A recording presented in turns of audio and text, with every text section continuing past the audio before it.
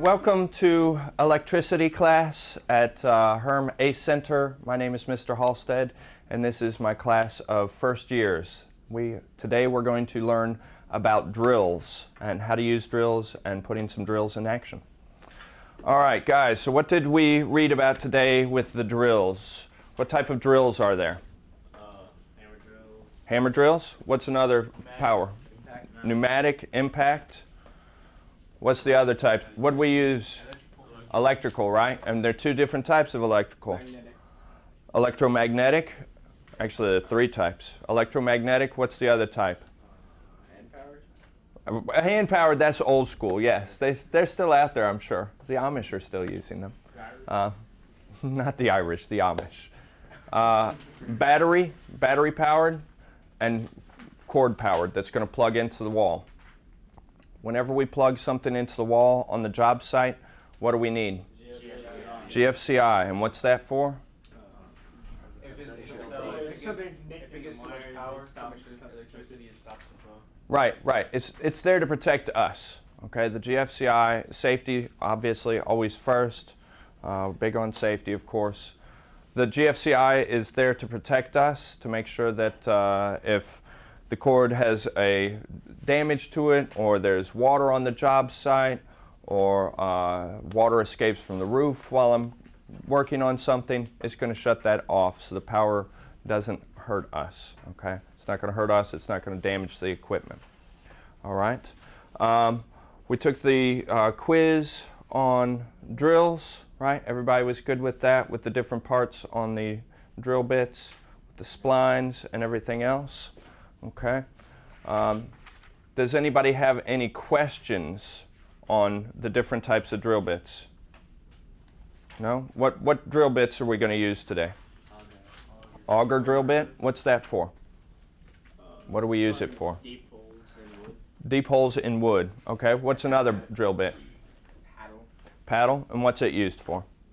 Cutting holes. Cutting holes in wood. That's right. And what was the other one we're going to use? Hole saw, right, for cutting holes in metal. Okay. What's the most basic one? What did we call that one? When everybody thinks of a drill bit, what type of drill? It's just called a twist, right, or just a drill bit. If you ask people for a drill, that's typically what they're going to think of, is that standard, just regular drill bit that's sharp, and it's got all the twists on it. Okay. Then it's got a plain section back here, and what do we call that? That's right, exactly. That's going to go into the drill, and what's going to tighten down on that part? The chuck. And we have two ways of tightening chucks. What's one way? A chuck key, and the other? Right, just with your hands, exactly. There's a third method that I don't have one, but we talked about as well. And what was that? Right, you pull it down, it's a quick release. Yep, exactly. So all of them are going to grab the drill bit to hold it tight. Obviously, safety-wise, that's pretty important. Loose drill bit comes loose, comes flying across the job site. That's not going to be good for anyone. Comes loose, it's going to damage the equipment that you're drilling into. That could be an issue. Damage yourself or the equipment. That's what we're always looking to prevent. Okay. Any questions on the drill bits? Any questions on general safety with the drills, period? No? No, sir. What do you think? You guys ready to go in and drill some holes? Yes, sir. All right, cool. Let's do it. All right, so we've got our power drill. We've got it hooked up. We've got, what's this again? All right, let's give it a check. This works. If I click this to test it, no power, right?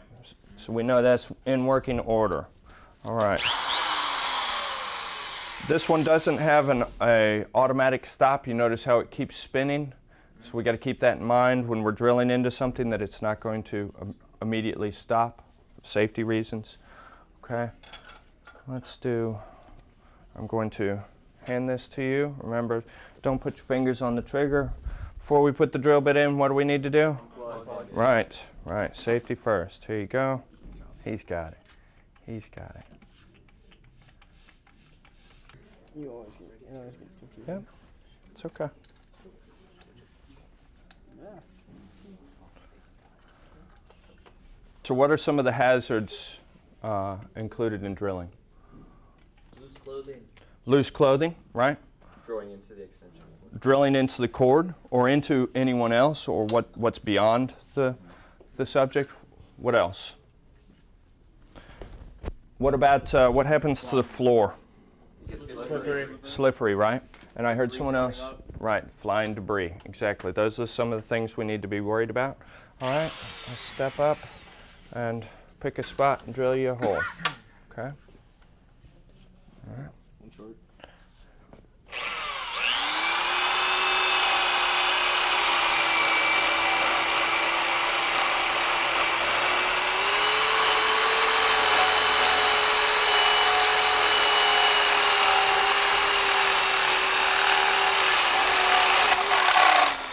Right.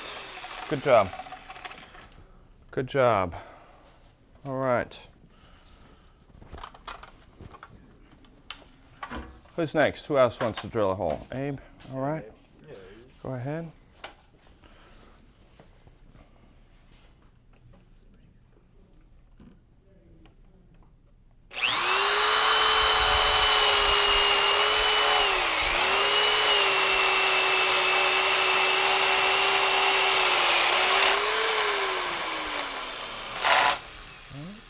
Yep, wait for it to stop. There you go. Pull it out.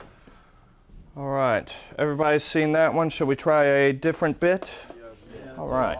Let's do the auger. All right. Who's going to change that out for me?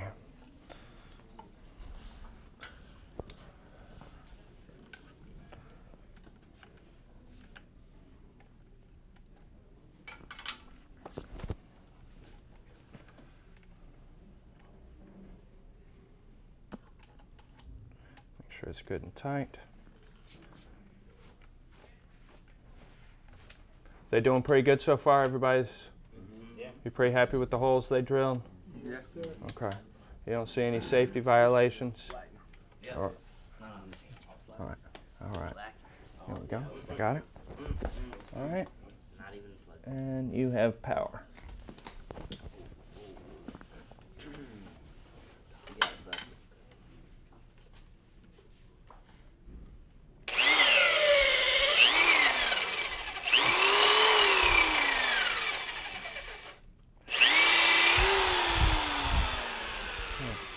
So which is fast, do you think? This one. The auger, right, definitely. Definitely the auger is a faster bit. Okay, it's going to cut the wood much quicker. All right, I'll tell you what, I know you guys have been dying to try this one, so let's slide this out of the way and so we'll pull that cement block out. yeah. All right, and just set it on the floor just flat like that. And can I get one of you guys to swap this wood out for the piece of metal? So we have that ready next. All right. So next we're going to use a hammer drill, okay? Technically that one has a hammer setting as well. The hammer setting is at the top. Everybody see how it's got the drill section here, and then it's got a little sign for a hammer. It looks like a little T. That's a hammer. What that's going to do is move this bit back and forth as it's drilling, okay? Which is going to hammer away at the block. I'll drill a sample hole first for you guys, and then I'll let you guys set it, okay? So one of the things we want to do is we want to make sure that the block is steady. I'm going to stand with my feet on either side of it. I don't have to squeeze tight. I just want to make sure that the block's not going to rotate off, okay? Let me stuff this inside here. All right.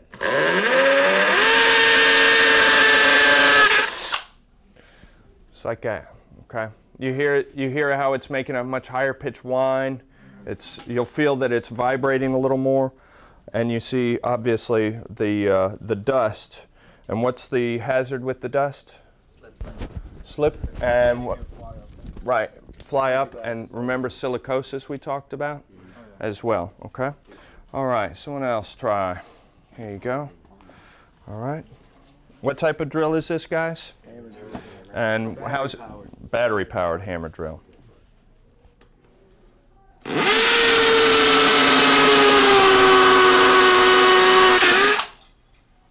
All right, there you go. This one has an automatic stop. You hear that it stops immediately, so it's got a little safer device to it. All right, who else wants to give it a try? All right, come on, give that one a try. There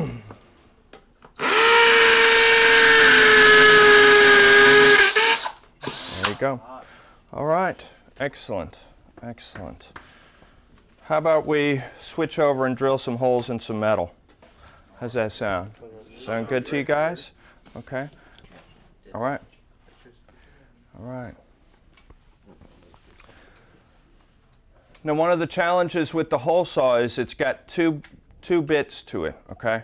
It's going to, first it's going to cut that 1/4 inch hole that's in the center of it, and then it's going to cut the big hole, okay? Let's take a Chucky. No, no, that one's just going to be a,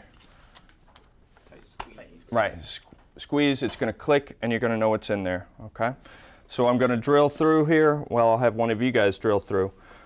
One of the tricks that we're going to learn is you drill and you don't want it to slam down on there. So you drill kind of, you press hard at first and then you lighten up. Just remember how we talk about lightening up so that it doesn't pop through real quick. I don't want to break these teeth on here and that'll cause premature wear and tear on them. It's not going to break the teeth immediately, but and then you're going to cut that hole, and it's going to take a little longer to cut that one, okay, and pop it through, okay? Who's up? Give me someone new. All right, Devontae, yeah, you ready, man? You got this. You got this. All right. No, he's got it. There you go. Right there.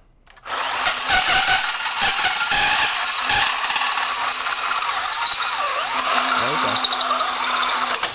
There it is. Boom.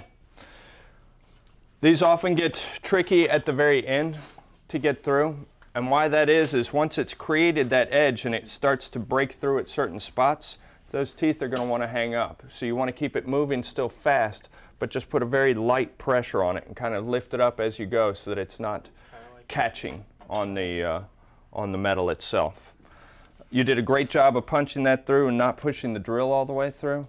Okay, as we talked about, there might be, you know, important equipment or people or safety issues on the other side of that. Remember when we pulled the blades out of the wood, the drill bits out of the wood, how they were hot? Mm-hmm. When I'm drilling metal, it'll burn you hot. Okay, you'll get a blister from this. Don't ever try and catch that coin. Don't ever have paper or anything flammable around it. I don't know if you guys noticed there was a little spark that flew. Yeah. Right. Anytime I'm cutting or drilling metal, I should be especially aware of where fire suppression equipment is, fire extinguisher. I might even want to have it near me so that I'm prepared. But first of all, I'm going to clear the area of anything flammable. Okay, I'm just going to eliminate that threat. For concrete floor, I don't have to worry about, or tile floor, anything like that, I don't have to worry about, okay? So fire is obviously a concern.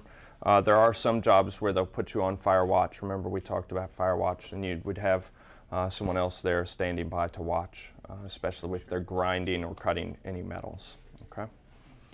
All right. I just want to say thanks for joining us today to learn a little bit about drills and drill safety and the different materials we're going to be drilling. And Hermitage! Thanks.